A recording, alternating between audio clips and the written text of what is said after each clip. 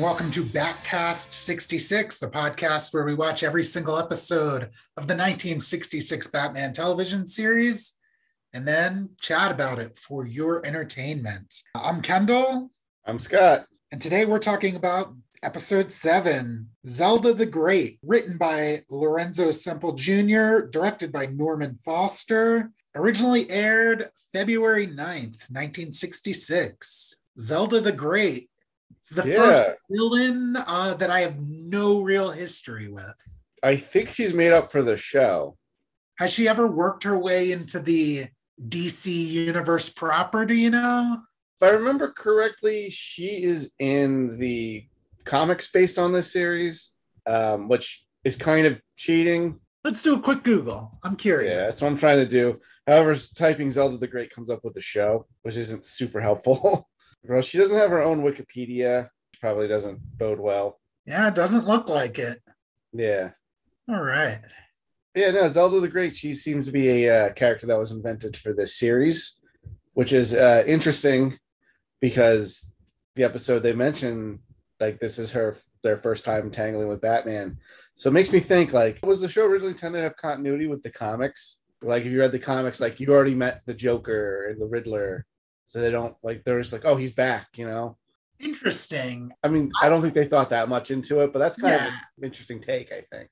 I think that theory just falls apart because we knew that Mr. Freeze was someone Batman had fought before becoming Mr. Freeze. I mean, to be fair, I guess, I don't know too much about Mr. Freeze in the comics from this era.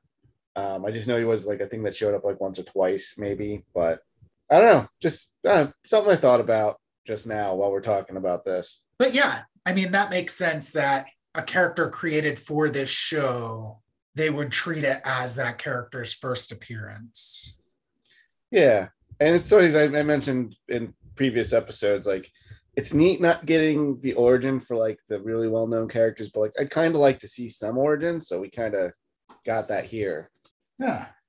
All right. Well, should we dive right into it? Yeah, I guess there's no history. Like, we don't have a history with this character to talk about because this is her, only time. Yeah, yeah. She might have shown up later in the series, but it's not the Joker. Or, like, she's not a classic Batman villain. Well, I got a quick spoiler in my search to see if she appeared in the comics. So she appears again, but not in the way you might expect.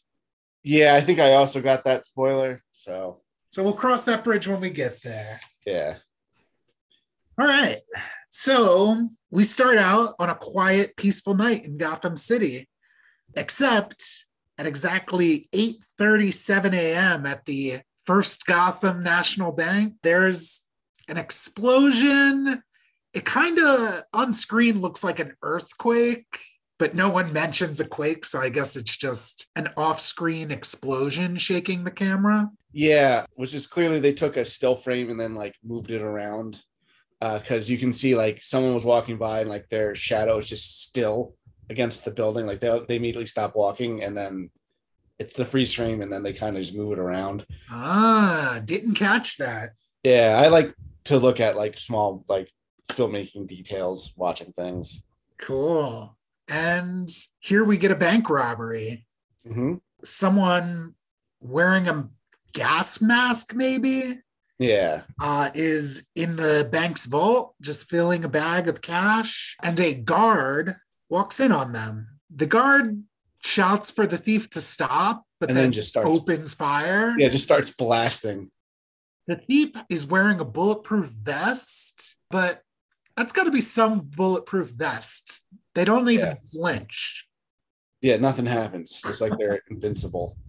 The guard gets knocked out. And then, of course, they get away with their loot that they were trying to get. Cut to police headquarters, and we find out that this is not the first time a robbery like this has happened. So every April 1st, for the past couple of years, exactly $100,000 has been stolen from a bank in Gotham City. The cops are totally clueless. And this time around, they feel like they need to call in the Batman.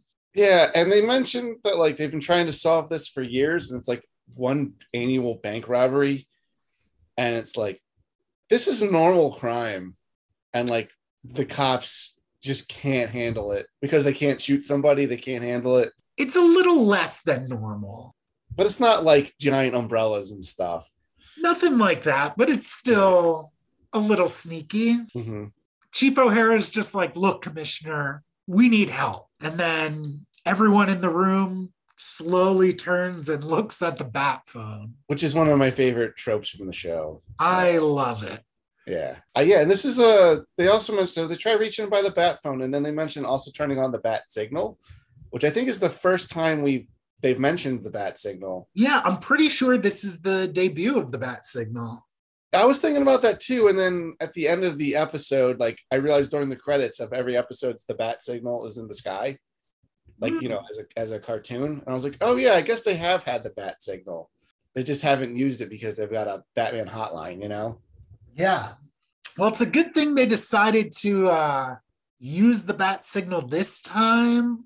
I kind of wonder, are we supposed to infer that they always click on the bat signal just in case? That's what I guess, because it would make sense if because they can't, nobody is near the phone at Stately Wayne Manor. They're out stargazing, so nobody's there to pick up, and which would make sense of like, well, we can't reach him, then use the backup thing with the bat signal. But I guess, someone can run and turn it on. It would make some sense. Also let the criminals know that Batman's going to be on the case. So I don't know. That's kind of cool. Yeah. So yeah, like we said, no one's near the bat phone at Stately Wayne Manor. They're stargazing with a telescope out on the balcony. Dick is excited because he can see the rings of Saturn, which, can you see the rings of Saturn with like a normal telescope? I think if it was a clear enough night and you had a strong enough lens, you could. Because we've known that Saturn's had rings since like Galileo times. Oh, okay. That makes sense then. Mm-hmm.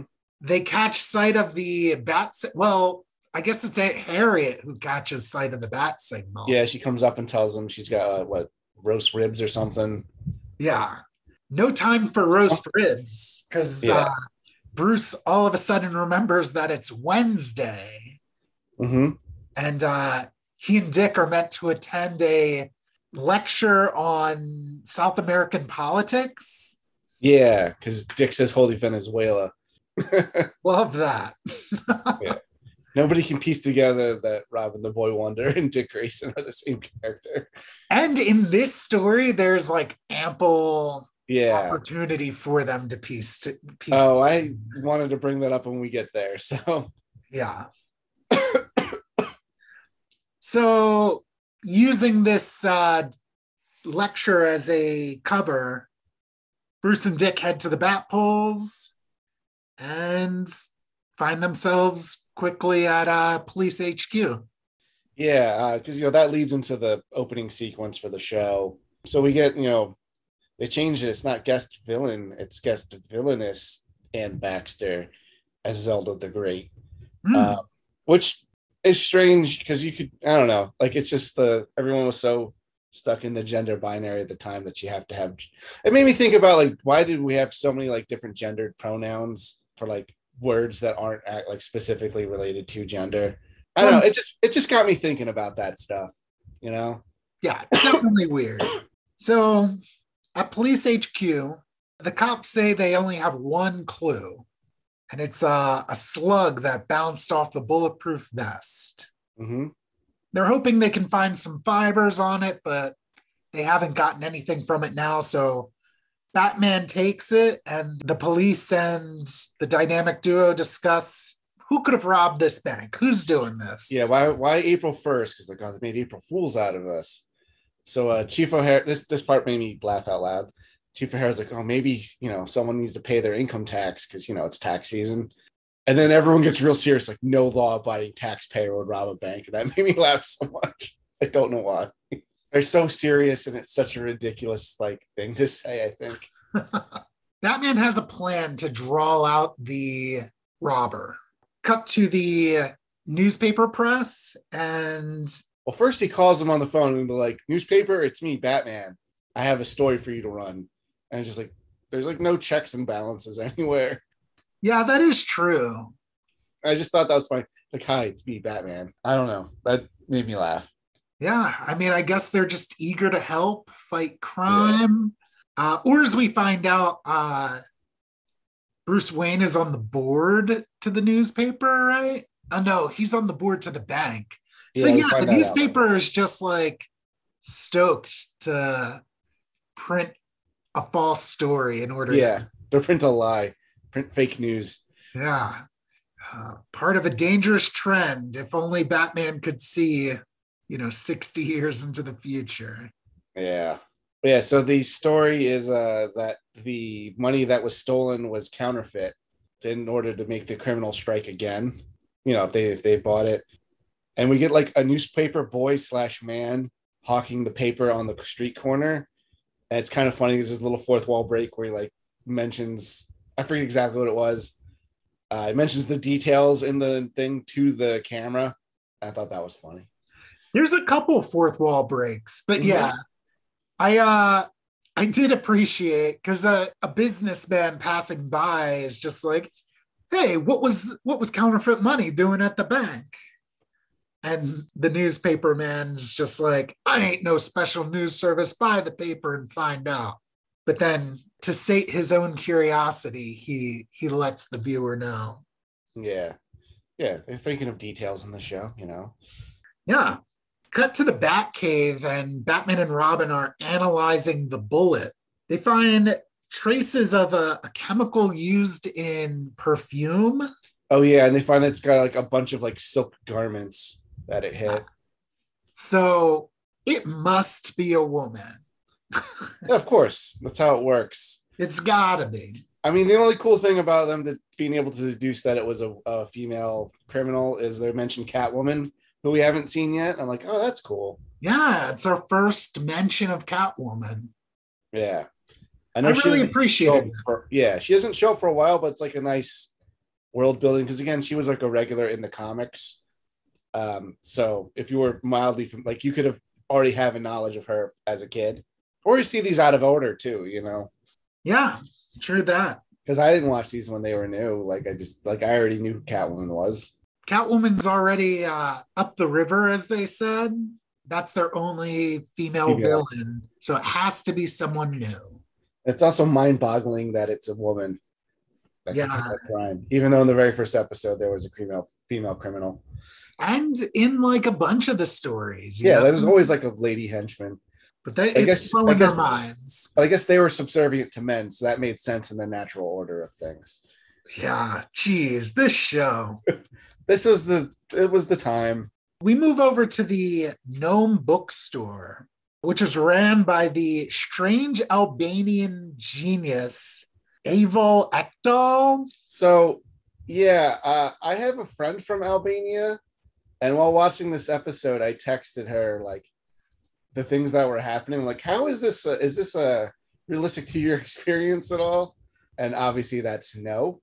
But they said they usually mention in media as because I was like, hey, so I'm on the Zelda the Great episode of Batman 66. The villains are Albanian. I'm pretty confident this is an accurate representation of your people. And she said in media, we're usually mafia, human traffickers, and drug lords / dealers and or hitmen. So it's not too far off. I was like, well, you're criminal magicians this time. They're like, oh yeah, that's awesome. So I'm pretty sure this accent is not anything close to what the accent's supposed to be like. I'm sure not. Yeah. But one interesting thing about Aval is, according to the handy Bat book, he actually is from the comics. Oh, is he? That's cool. Yeah. So we do get a comic book villain here, just not who you would expect. Well, yeah, they seem to pull from the comics when, like, even when they need something smaller, because wasn't like the Melhill gang from the first Riddler episode like a minor comic book thing too? Yeah, they came from a Riddler story. Did they come from a Riddler story? I couldn't remember if they were divorced from the Riddler initially or not. So in the episode, they were working with the Riddler. In the story, they were antagonistic to the Riddler. That's what it was. Okay. Well, like, it's still cool. I didn't know that. Yeah. I love that Bat book. I got to get you your copy. Every time Yeah, I see you, I forget to bring it along. yeah, it's fine. So it's here we learn that Aval is the one putting Zelda, who was the bank robber, up to these annual robberies. Aval is a designer of magician equipment. Yeah, and she's like a magician escape artist. Yeah. So he demands a yearly sum of $100,000 from her. And Zelda says all she ever wanted was to be a poor, honest magician. And she's crying here. Mm-hmm. But Aval quickly deduces that those are just crocodile glycerin tears. Yeah, it's a stage trick because she keeps rubbing her eyes because that's how they would do that. They would hide it in their hand like the way she does. But it was pretty funny because this show, as sexist as it is, usually portrays the female villains as not as evil as the male counterparts. So this kind of leans into that expectation and then does a quick turn. Yeah, I kind of like it more if she's just a bad guy. Yeah, like she wants to be the best. She wants to have the best, Yeah. traps to escape, and she's willing to rob a bank to get it. Oh yeah, but yeah, the Aval's reading the newspaper and like looking at the money, and it's the fakest money I've ever seen. Like it looks like Monopoly money. He's like, this is counterfeit. How could it be? I'm like, look at it. I don't think that story's a lie. Well, in the world of Batman, Yeah. the story is a lie. That money is as real as can be. So Aval has designed an inescapable doom trap, as he calls it. Mm-hmm. It's made out of jet age plastic, which is just a bulletproof plastic, I guess. Yeah, And like something. yeah, deadly gas comes up from the bottom. No, deadly colored gas. Yes. Because that way we can see it because he mentions it again. And it has a trap door at the bottom, but it is electrified. So Zelda. Well, while they're explaining this thing, I'm like, I bet Batman is going to get into this trap. Like, Oh, of course. Yeah. Well, then they mentioned it quickly, like, oh yeah, we want Batman to go into this. I was like, oh, okay. They're not even trying to like subvert your expectations on that. Yeah. Well, it's Chekhov's inescapable doom trap. Exactly. Zelda wants to know how you get out, and Aval says, "If you bring me $100,000, I'll tell you." Mm-hmm. So Zelda's back on the hunt for more money. Also in the paper is an article about the star of Samarkand.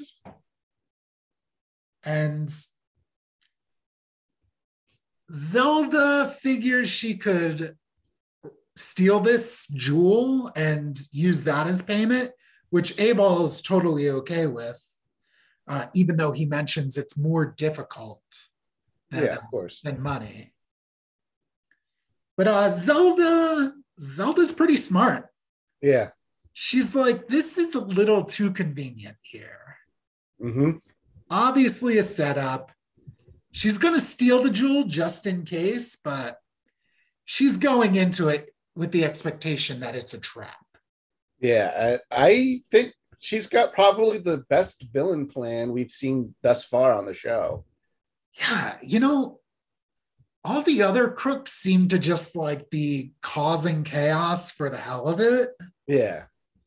And this, while initially it does feel like chaos, she's working multiple angles here. Yeah. I really dig it. Because then we cut to the jewelry store, I guess, where it is. Yes. Yeah. Stonewinds Jewelers or something like that. Yeah. And Batman is laying out his trap where they've replaced the emerald with a false emerald that has a tracking device in it. And he and Robin are going to hide and try to snatch the criminal. But even if they can't get them, that they'll be able to track them with the emerald. Yes. To further feed into this episode's sexism, Miss Stonewall, who owns the business, is just like drooling over Batman. Like she's hot for Batman. Yeah, ladies cannot resist a man in uniform. Definitely not, especially not Batman. And this is one of the similarities between Lorenzo Semple Jr.'s previous episode. Mm-hmm. He wrote the Penguin story. Yeah. That had the movie star who had never heard of Batman, but just became immediately infatuated. Yeah. There's another similarity, and we'll get to that later. But perhaps you intelligent viewers or listeners rather, excuse me, can figure that out already. Zelda is watching Batman and Robin set their trap up because honestly, they're doing it in broad daylight. Yeah, she's watching from like across the street with binoculars. Yeah, she kind of breaks the fourth wall here. Yeah, she basically explains their plan and like kind of looks at the audience. Yeah, she like turns to the camera and lets us know she's got the leg up on Batman and Robin. Yeah, because otherwise she's just talking to herself. No one else is there in the universe. Yeah. Meanwhile, back at Stately Wayne Manor, Aunt Harriet gets a phone call. Poor Dick got hurt on the playground. Yeah, how old is he supposed to be? Yeah, for real. I get that Aunt Harriet is a overprotective busybody. And, maybe if one of your siblings and their spouse got murdered at a circus and left their son to be in your care, maybe we'd all be overprotective like that. But yeah, sounds like Dick just got hit in the head with a ball or something. Yeah. Anyway, the person on the other line says they're sending a taxi to scoop her up. Us viewers know that Dick Grayson is running around in green underpants trying to solve this bank robbing mystery, so we know something's up. Meanwhile, back at the jewelry store, an old lady dressed like she just came from a funeral comes hobbling in. Yeah. Meanwhile, there's a bunch of ladies just inches away from this thing, just fawning over it. Like, that's the way they put their jewels on display. They're expecting them to get robbed. Maybe this whole operation that this lady has is like an insurance scam. Maybe. Why would you do that in Gotham City? Yeah. And advertise in the newspaper that you have this thing. Yeah, well, people make a lot of dumb advertisements in the newspaper. Remember when they specifically called out the Joker? Oh, yeah. They're like, yeah, we're not having that guy in our museum. Anyway, Batman quickly deduces that this old lady is the thief, which is kind of messed up. Just automatically, this lady looks very conspicuous. And she's drawing a lot of attention to herself. The old lady examines the emerald and then immediately releases a poison gas. Yeah. Everyone starts choking, and when the glass clears, the lady is gone, and Zelda the Great is there in all of her orange glory. Batman goes to apprehend her, and she disappears. But what was cool about this is Batman does the bat shadow with his cape, which is something you only associate with like the serious takes on Batman, like intimidating criminals. But I thought it was really cool to see it here. It was pretty cool. He deduces that the mirrors in her headdress she had like jewels in her hat. He deduces this was an optical illusion. It was very Scooby-Doo. It's like, he had a flashlight and a matchstick. That's how he made this ghost appear. Yeah. this creates like a little bit of a continuity issue later on. Mm-hmm. But yeah, maybe just keep in mind that Batman has seen this woman and knows that she used an optical illusion to escape from him. Let's say after this, or actually when they're showing the sting, Batman was explaining this thing. They showed how they're hiding the Batmobile with some cops across the street. Because as soon as this lady gets out, they try to chase her. They get a call on the phone in the Batmobile saying while all of this was going down, they got a ransom note for Harriet Cooper for Bruce Wayne. They need to get a hold of Bruce Wayne to pay this ransom, which I thought was a pretty good, clever way for them to try to like an alternate way for her to try to get the money. There is a resident millionaire. Yeah. I originally thought maybe she would rob them while they were like Batman and Robin were going to be distracted by this other thing that they're doing. Obviously not knowing that Bruce Wayne and those guys would not have been home regardless. But kidnapping Aunt Harriet makes sense. How did Zelda know that Dick Grayson wasn't at home? I don't think she did. Or maybe it's like the middle of the day on a school day. But then Dick Grayson would be at school. No, he could still have gotten injured. But Dick Grayson isn't at school. You know what I mean? There's no way Batman is taking Dick Grayson out of school.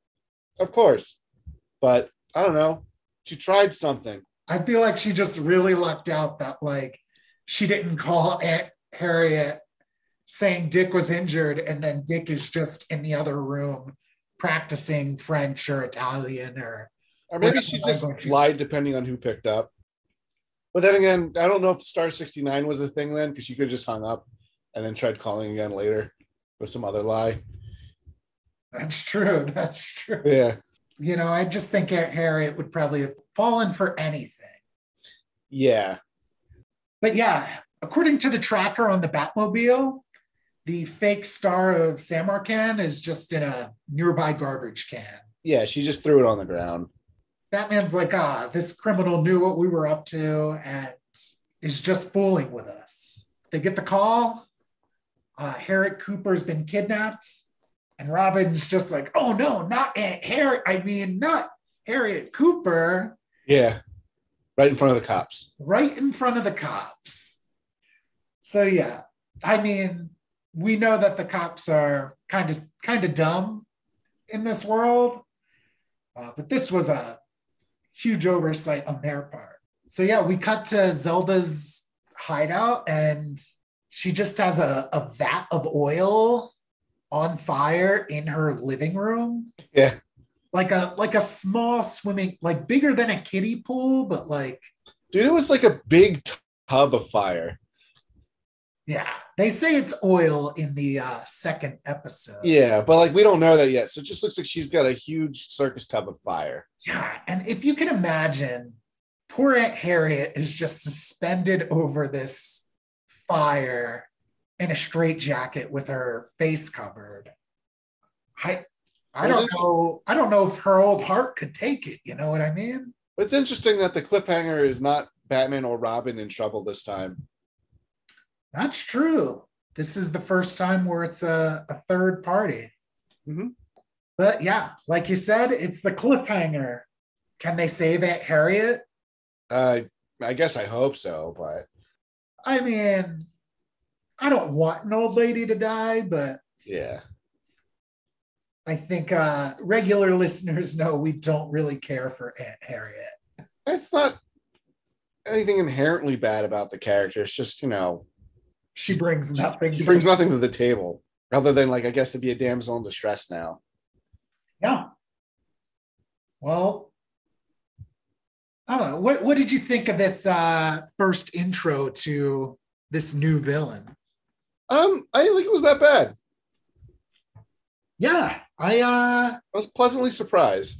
I kind of liked it. I was a little worried last week. Yeah, so was I. We like, had some pretty big highs we were coming off of. Yeah, and Mr. Freeze was a bit lower than the rest. And I thought this was going to be worse than that, but I like this episode. Yeah. I guess y'all can join us next week and find out the fate of Aunt Harriet.